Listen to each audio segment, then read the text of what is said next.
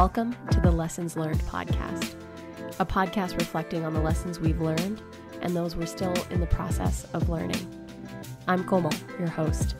I'm an interviewer, investor, and someone who has lived a lot of life in a short time. I built this podcast as a place for us to reflect, to be together, and to learn from one another. Let's get into it. Welcome to Lessons in Resilience. I am on a high today. It has been such a wonderful day. This is my fourth live of the day, the fourth interview, and it is with the incredible Katie Zeppieri. And Katie she's an entrepreneur. She's created the organization called GirlTalk Empowerment.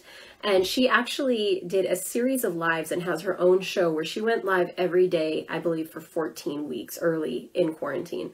And today we're going to be talking to Katie about cultivating and finding your voice, creating spaces for us to share ourselves authentically, cultivating communities for ourselves, and also lessons learned from interviewing folks for 14 weeks straight on this platform in the early days of quarantine. Katie also has launched or has a creative agency that she runs as well in Toronto, and this is going to be our first time meeting on live, so I'm super excited about that. Hello, Katie. Hi. How are you? I'm well. How are you? I was trying to get the request. See, this is weird being on the other side of this. Come on. I bet. So you interviewed folks for 14 weeks straight. Is that correct? That is correct. Yes, we started after the first week of quarantine, kind of here in the Toronto area. That was where the idea for Together We Rise came. And then since that second week, we just kind of went straight for 14 weeks, and we were doing daily lives Monday to Saturday. But I know you know all about that because you've been doing a marathon today. I know, it's 4 back-to-back, which is so surreal to have that happen. But you know, when you get in a flow with it, it just feels right, and you know that you're serving up good information for folks to tune into, to really connect with themselves around. So it feels really beautiful to be able to do it too. But I have questions about doing it for 14 weeks. Well, I have questions about doing how many in a day? 4, 5, 6? What were some of your major lessons learned from talking to 14 weeks worth of, so if that's 6 times 14, that's 60, that's 84 people that you would have done conversations with. What were some major takeaways from those conversations and lessons learned for you from some of these folks that you were in conversation with? Yeah, I think you'd understand more than anyone the power of being the interviewer and listening to other people's stories and kind of giving them questions to help pull out their story. And I think the show came at just a really pivotal point in time. So not only was the COVID-19 pandemic right at the forefront and people were anxious, that's kind of where the idea came to start it. People were super anxious. I saw people commenting about how they were feeling, overwhelmed. They didn't know what to believe in terms of the news that they were receiving and how long it was going to be. And I think just even the isolation from family and friends and, losing their coworker connections, there were so many things that were shutting down all at the same time and people were afraid. So I think bringing on these inspiring female role models who, are killing it in aspects of their life and career, but hearing how they overcame their own struggles at different points in their life. And it's remarkable because I think sometimes one of the best ways to get yourself through a tough time is to remember the previous tough times that you have overcome. And it's almost like there's evidence that I've been through this and that was really bad. So now I can make it through this. And hearing how other people have been able to do that in their own lives is really remarkable as well. And then, to the latter part of our 14-week sort of marathon, we had a racial pandemic and this civil rights movement come into the spotlight in a way that I've never seen before in my time. And it just was, it allowed the conversation to go so much deeper with the guests because suddenly people were sharing things about their own, challenges that they've worked through. We had guests of all races talking about how they're trying to work to be a better ally and things that were opened up to them from these conversations that everyone was having, that they weren't even aware, some of the ways that maybe they weren't being an effective supporter or an effective ally. So it led to some really good conversations. People were willing to be raw and willing to let us in and say like, hey, I'm not doing well, or, I'm struggling with this. And then it kind of gave us the opportunity to work through it and talk through it and pull out some nuggets of wisdom. That's incredible. And when you, from like the beginning of that to when you decided to pause on the lives themselves and figure out your next right steps with things, what change did you notice in yourself through that process? Because you're talking to 84 folks. Like, I know the transformation that can come from receiving people's stories, and then also like the inner change that can happen. What kind of anchor was it for you through the pandemic? It was an anchor. I think that's a great way of saying it. I'm somebody who likes to be busy, and both of my businesses are in the events and speaking world. So yeah, yeah, I know. Honestly, Kamal, like, I've been following you. I don't even know how I landed on your profile over the past couple months. I'm like, this girl knows what's up. Like, we're in it. We are in this. We are in it. And yeah, so you felt that same panic. It was like, okay, here we go. I had all these things lined up, all these events. I was supposed to be in the States like 4 different times in March and April, and had the plane tickets booked and had all of these things together, and then it all just stopped. And so it was a scary time for me too. It was, what am I going to do? And for my own mental health, yes, I need that shutdown time. Of course, we all do. But I truly thrive when I am busy and when I have a project to focus on and sink my teeth into. So yeah, you're absolutely right. It turned out to be like personally an anchor that every day, I got up and I had something to look forward to. I had these conversations to look forward to with inspiring women, and I was taking so much from the experience. So it was a great honor. That's so beautiful. And I love seeing the episodes roll out on the podcast as well. And there was it's cool to see also how the conversation shifted, like you said, in real time as we were all going through these various aspects of the pandemic, civil unrest, all the different pieces. And your emphasis on speaking specifically to women was also really helpful, I'm sure, to so many of us, so that we could be in that shared experience together as well. When I was doing some research on you, you shared that you did go through your own burnout experience a few years back. Can you share a little bit about what that taught you for yourself in terms of your own wellness and how you show up for yourself and stay well now? Yeah, 2017 was a tough year for me. And I think it's really tied to this idea of living on a constant go basis. I actually had a guest on the show. It's awesome because all the women that I was talking to, they all get it, right? They're all doing the same things. You're like preaching to the choir here.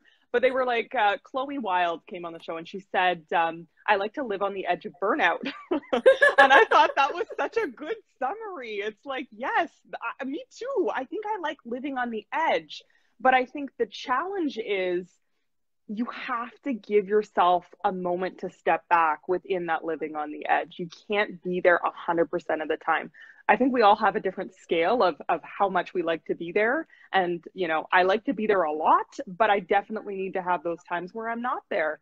And so 2017, I felt like so many things came to a head. There were a lot of opportunities that I had been working towards, applying for in my career. Like, there were things that I felt like doors were closing in a way that I wasn't prepared for. And it also affected me on a personal level. I just felt like I didn't have time for anyone. I wasn't kind of taking those moments to ground myself and be present. I felt like I was constantly living in the future and constantly worrying about the next thing.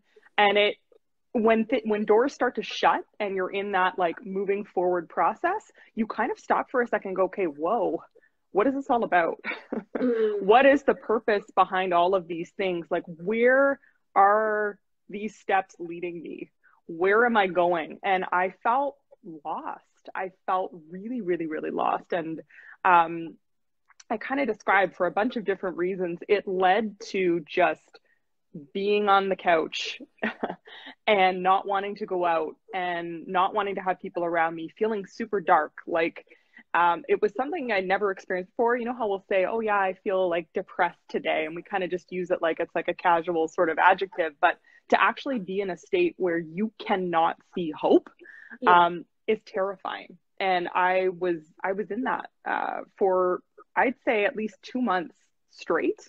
And the effects of that kind of continued on and lingered in many ways, even afterwards. And there'd be little triggers and little setbacks that would kind of send me right back to that place of confusion and hopelessness.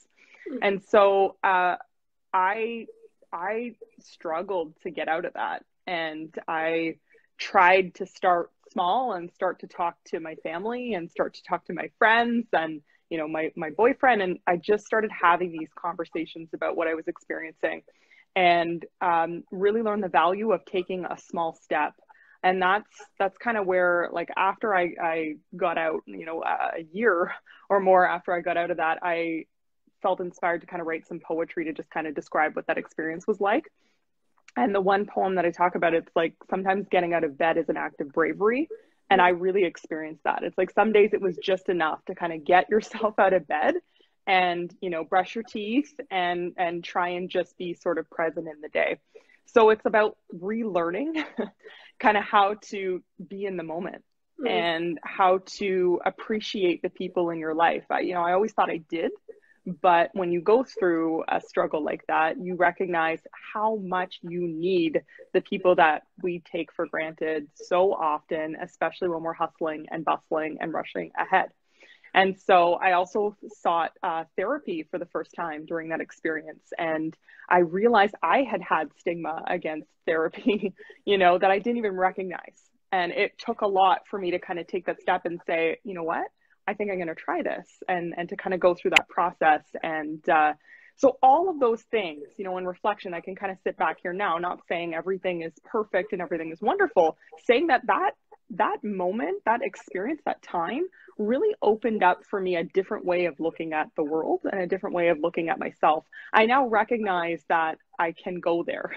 I can go to those dark places. And so it's made it clearer for me that I need to do the self-love, self-care, self-development stuff that I kind of would have rolled my eyes at before. Like, I used to think yoga wasn't a workout. Yes. I remember those days for myself as well. Right? I was like, no, like, that's, you know, I run and I play soccer and I box, and, you know, kind of having, again, like, just realizing all of these sorts of moments of like pride. And once I kind of, my mom always told me, my mom teaches yoga, funny enough, my mom told me there'll be a time in your life where you'll recognize that you need it. And it'll just kind of connect for you differently. And so she was right. I went, you know, I tried yoga during that time. I was open to trying these things and doing these things that I hadn't before. I hadn't made time for before. And I found it to be very healing. I found it to be like a very emotional experience and release that I continue to try and put those practices in place even to today. And what I love about how you shared that, and thank you, it was such a, like, you shared so much that I resonated with so deeply. Like, I remember when 2017 was my terrible year as well. Oh, no way. Come on. We're living the same timeline. Beautiful here. I love this. And this was like the home that I healed in. I was in Brooklyn and then moved back to Ottawa because I was faced with a neurological illness. And there was some days I would lay in bed and my father-in-law would just come knock on the door and say, Coco, you good? Coco's my nickname in my family. And I'm like, yeah, I'm good. Thanks for checking in, Pop, because my husband would be at work. And yeah, just leaving bed that day was that act of bravery, and was that act that was just enough. Or even like, it's just so surreal to think back to how low we can feel. And that spectrum, though, it gives you the empathy to be able to connect and have these conversations with folks. And that gives you the depth to be able to connect with other people when you come out of that. So when it comes to those practices now that are like your form of self-care, what has anchored you through the pandemic? Because it's also hard when you know how deep you can go into the depression, into the dark. to keep yourself in a stable space when we go through a collective trauma like what we're experiencing with the pandemic. So the show was a big part of that. But what other aspects have grounded you in your days? Yeah, I think I realized that I think projects are the way I like to do things. So it's like Together We Rise, the daily Instagram live show, that was a project. And because there were so many aspects of just like creating the graphics and editing and show notes and booking the guests and all of these sorts of pieces, it was like a fully intensive process. And I'm so grateful that I had a co-producer, shout out Jessica, who helped me throughout the process, because it was a beast. And so during that time, I tried to allow myself, the grace to say, I'm not going to have this perfect self-care routine during this time, but I'm still going to make time. And so the one thing that I promised myself was I would be not missing my workouts 4 to 5 times a week.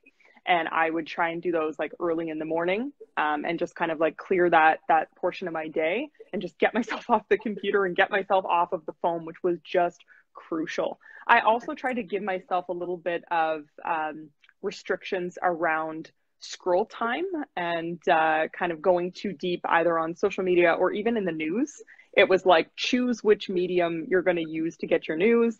I really like audio. I really like radio. So it was like, try and listen to like bite-sized versions of that and not get caught up in sort of the Twitter, the Twitter vortex of just, it just sucks you right in. It sucks you right in. So there were certain like restrictions and things that I tried to do, but when you're in a busy season, you also just have to kind of push through. And so I think what works for me, when I've learned works for me, is kind of like the ebb and the flow. So it was a hardcore 14 weeks.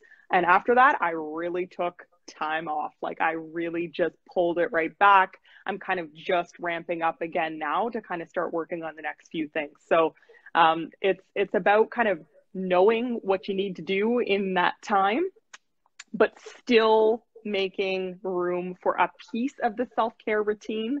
And then also making sure that after you kind of climb the mountain, climb the hill, you come down and you take that time to reconnect and center yourself. And how did you learn this about yourself? Because I'm also a sprinter. I love like 6 to 8 weeks is like my sweet spot. Yes. Like go all out, and then I need at least 2 to 3 weeks to recover. But I felt guilty about that work style for a long time because I'm not a regular 9-to-5er.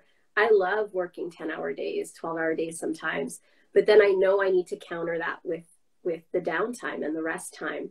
And I think that's why entrepreneurship works so well for me, because traditional workplaces wouldn't necessarily be down for me taking 3 weeks off every 8 weeks, but it's what works well for me. And so when I learned to like extract myself from traditional beliefs around work is when I found my freedom, and my wellness was able to like anchor into that. Would you always have that awareness around your work style, or how did you come to learn that about yourself? Yeah, that's a very good question. I think I kind of was doing this for a while and didn't really recognize that that's what I was doing. Yeah. Previously, up until last year, the big event that my organization, GirlTalk Empowerment, ran was Girl Talk Day. It's like this annual pep rally every year in June. We'd bring 1,000 girls ages 11 to 18 together for this one-day event, and we'd bring in speakers and musical performers, and it was like a big sort of production, and it took about 6 months to plan and prepare and bring that event together. And I have a mentor, and I'd always crash like after June, like July, he'd be like checking in on me, like to see, where I was on some of the projects. What's going and some of the on? deadlines. Where are you? Katie, why do you take the summer off? And I felt really bad about it. I'm like, yeah, I don't know. Because it's like, I think probably similar to you, when you're in those 10-hour days, you have so much energy. Yes. Like, it's like, it just feels endless. Like, I'm like, I can keep going. I'm good. But then when it stops and you do crash, like, I'm kind of done. Like, it's like, maybe 3 hours today, max, Yes. And so it was trying to like, I think, recognize that that's what works for me and just sort of lean into it a little bit. I do have a tendency to feel my inner critic saying that I'm being lazy during those times where I'm doing 3 hours. Hands up over here. And I hate that. I absolutely hate that, because we're completely not giving ourselves credit for the, however period of time before. The compounded work, like the double work days. The double work days. Yeah. So, it's a work in progress, basically. I think and the more that you kind of lean into it and own it, I try and book things around knowing that. I know that this section of time is going to be really heavy. So if I want to be ambitious and get stuff done, we're going to fit it in here. Yes. And then try and book lighter weeks. Don't schedule the calls or don't schedule the meetings during the weeks where I think I'm going to have a little bit more of a down period in time. And when I start to do that self-critical thing, I try and remind myself of what I've just done, and I'll allow myself to rest. That time of celebration is so important. And I often forget to schedule that in. I have regrets, after some big events in my life, I've just jumped on a plane the next day to go to the next thing. And scheduling in that time for celebration is so important too. And appreciating what we've done. So when you ended the 14-week sprint, or even when you look back on Girl Talk days, it's called? Yes. I just wanted to make sure it was correct. How do you soak in and celebrate yourself? Is that something that you feel comfortable doing? Or what do the moments when you're so proud of yourself, how do you let yourself enjoy that? Because I think that's a struggle for a lot of type A folks as well, is to truly celebrate and be in loving the shit out of what we did. Kamal, I feel like I'm just meeting you for the first time, and I feel like you already know me and all of my issues. It's great. So it takes one to know one. It takes one to know one. Exactly. Self-celebration. Wow. It's even the way that you said that, I'm I don't know if I look at it like that, but I try and soak in reflection. When you're in the heat of it all, you're not maybe watching the videos back. You're not maybe kind of listening as if you were a viewer, or kind of, just experiencing the conversation for what it was. You're kind of in the mode of work. And I really enjoy kind of getting a chance to step back, maybe a week after, 2 weeks after, with sort of that fresh perspective, and actually watching the video and reliving some of those moments, whether it's from an event that, I was hosting, or something that I spoke at, or even like a podcast or an Instagram live episode. And you kind of listen back and you're that happened. That was awesome. And you kind of get to step back into that moment and allow yourself to feel all of those sorts of things. And you're without the pressure and without the worry about getting everything posted and getting everything up. So I try to allow myself to do that. And I do love being outside for my complete relaxation. Not gonna lie, quarantining with the family is pretty awesome right now. We got a pool, we got a little fire pit, and those things do it for me. The fire at night, I just feel so relaxed, just sitting there and, just feeling the warmth, just staring at it. It's very meditative for me. Yes. And I just find myself calm. And in those moments, I feel a sense of gratitude. That's for me. I'll sit there and I'll just be like, this is remarkable. Here's this flame. Light is such a powerful symbol. I'm a Christian, and I just think about, being the light in the world. And that's just kind of a mission for me. And I believe that, we're called to each shine our light. So whenever I have moments like that connect me back to what's real, what's tangible, what's present, what's nature, it just feels cleansing. And it reminds me of my purpose. And I think what I've really enjoyed about quarantine is the simplicity that we come to appreciate again. Because again, I can just look out of my window and see the leaves blowing on a tree branch. And I feel my mindfulness has increased because I can appreciate the smaller moments so much more. And that counters the intensity of a day with 4 lives, or whatever that looks like. There's just the contrast for appreciation is so high right now. At least that's my experience. And I think that's what I'm hearing you say about your evening rituals. So when it comes to these conversations, they were an anchor for you. They were something that you could lean on every day to help you through that initial tough time. What are some moments that stuck out most to you, or fangirl moments, or just moments where you're oh my God, is this happening? What were some of your favorite interviews, conversations that happened in those 14 weeks? Oh my goodness. What comes to mind right away, I loved getting to interview Michelle Romanow from CBC Dragon's Den and founder of ClearBank and so many other amazing companies. I've looked up to her, admired her for a long time. I just think she's that type of person who's working around the clock, doing so much behind the scenes that people don't see, all the non-glamorous stuff. And she's always trying to grow and build and create something new. And I just love that about her. So interviewing her was like infectious. You just bring her on and it's like, she was like, she said, she's like, I just threw on lipstick just for this, shot type thing. And she's like holding it up here. And then she's holding up a prop of a fish from like her first business, like stuff that you never heard about, the things that she started and tried and that didn't work out. And I love her message on iteration. And she really says that, there's not kind of like this eureka moment where you know exactly what to do. It's a series of trying something, running headfirst into a wall with the idea, smashing it, pieces fall, but some pieces stick. Taking those pieces that stick and running forward and smashing into the next wall. And that really resonates with me. It's like your ideas aren't always going to be perfect on the first go. It's about kind of like trying it and going for it and continuing to take what works and leave behind what doesn't. So I really love that chat. That was a fangirl moment for sure.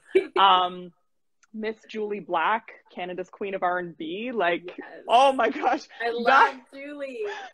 That interview, and I love Julie too, and I've definitely been on her show before and those sorts of things, but she was like in a whole other state when we went live. Like, it was like a spiritual experience, and she said, I want to leave COVID-19 better, not bitter.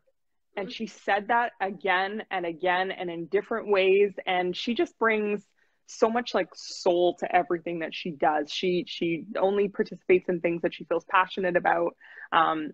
She's out there like pushing towards her dreams and goals. So love that. That was such a refreshing, beautiful chat as well. I could go on and on. I love them, but those are two that right top of mind stand out for me. I ask because it's just like, when you can publicly have meaningful conversations with people, it's such a gift, because I feel like the intimacy of the conversation can teach people so much about themselves and then about each other and how they can relate to each other or learn from each other. And especially in quarantine, we can often forget to ask like those closest to us meaningful questions to like dive deeper. Because I think what quarantine has also taught me is like, you can go really deep with people that you've known forever. Like the people that you take for granted or that are just a part of your life. Like there's a novelty that can come from that shared experience. So I'm sure your conversations, and I know they have had immense impact on so many people. As we're coming to a close with our time, what are the things that you're working on now that you're super excited about for the future? You've come out of this now downtime phase post the 14 weeks of interviews. What are you cooking? What's in the oven?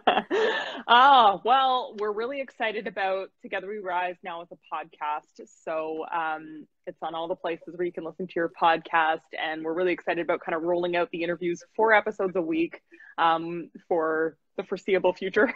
Yes. For season 1. And we're excited to say season 1. So we're planning to come back in the fall with another batch, probably not daily lives, but another batch of interviews. Also, I just launched today a little remake of my Monday morning newsletter, named it Rise and Shine. It's life and career inspiration to kind of get you going and get you started for the week ahead. So there's curated articles and there's a quote of the day and all that sort of stuff there.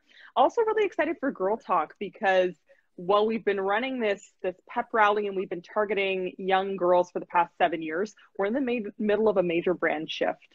So we're actually completely relaunching.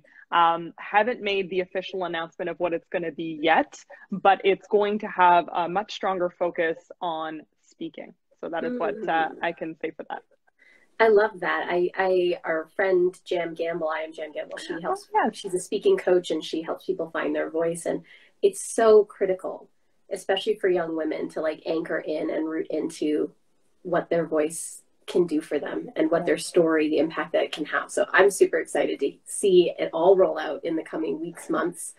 And I so appreciate you taking the time today, Katie. My last question for you is just, I know that there's so many people, like the section where we talked about this conversation around the dark times and the depression when we come through it.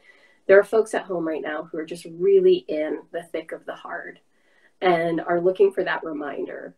What do you have to say to them about coming through this hard season? I know what it's like to be in that dark place.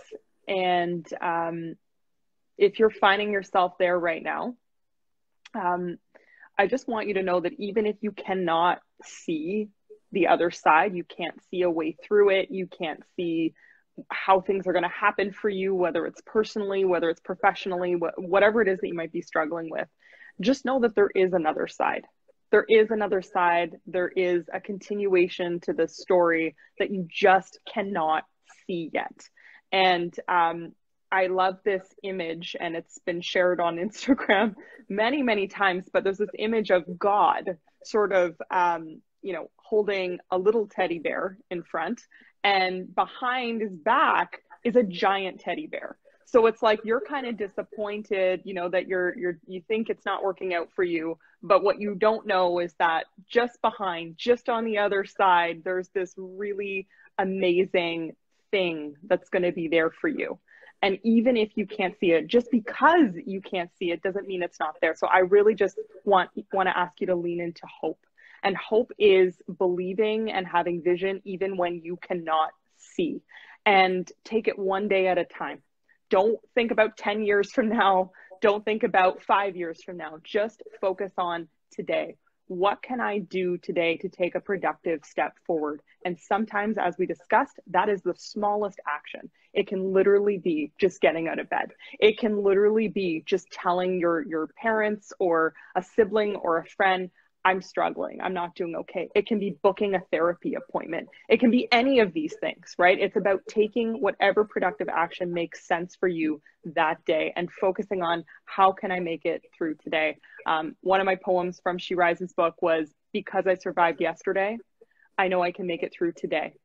And I love that. So remember what you've been through, where you've come, and remind yourself that tomorrow, new opportunity lies ahead. Hope is on the other side. That's so beautiful and the best way to end. Thank you so much for your time, Katie. I'm excited for everything that's to come. I'm going to take a second to just remind everyone that tonight, my registration for my masterclass in resilience and leadership, which is exactly what Katie was talking about, is that ability to see for yourself a future that doesn't yet exist, even if right now is so hard. The registration for my masterclass closes at midnight tonight, and I would love to have you in class. Thank you so much for your time, Katie. Come on. I'm so excited that we finally connected. I'm really happy. Okay, I'm really happy that we connected here. Would love to meet in person when we're on the other side of all of this. Congrats on what you're launching. Like, this is remarkable. You've been putting out some incredible work over the past little while. Really excited about your course launch today. You've partnered with some amazing, inspiring women. So it sounds like there's just so much value to be gained from what you're offering here. So kudos to you. And thank you for inviting me into this space. Thank you. You are interview 13 in the last 2 weeks. So I'm feeling 2 weeks of what you went through. But it's so awesome. Like, honestly, these conversations have filled me so much. And I, in those moments of celebration, I'm so proud of myself. This is the last live of this registration period. And I just couldn't be happier. So this is a really nice, I'm going to toast some water with you. Yes. A little cheers. Cheers. And to everyone at home. Nothing like a glass of water. Thank you so much, Katie, and I can't wait until we get to chat next. Sounds great, Komal. Take care. Bye. Bye. Thank you so much for tuning in. If you loved this episode, please leave us a review on Apple Podcasts. And if you want to follow me, Komal, check me out on Instagram at KOMALMINHAS or the show at lessonslearned.co. And if you have an idea of a lesson that we should dive into on the show, then slide into our DMs and submit there or on the website, along with any guests you think I should interview and talk all of the things with. As always, I hope that you make some time for you this week and reflect on the lessons you're learning or have learned, and take some time to celebrate all the incredible that is you. Until next time, guys. Bye!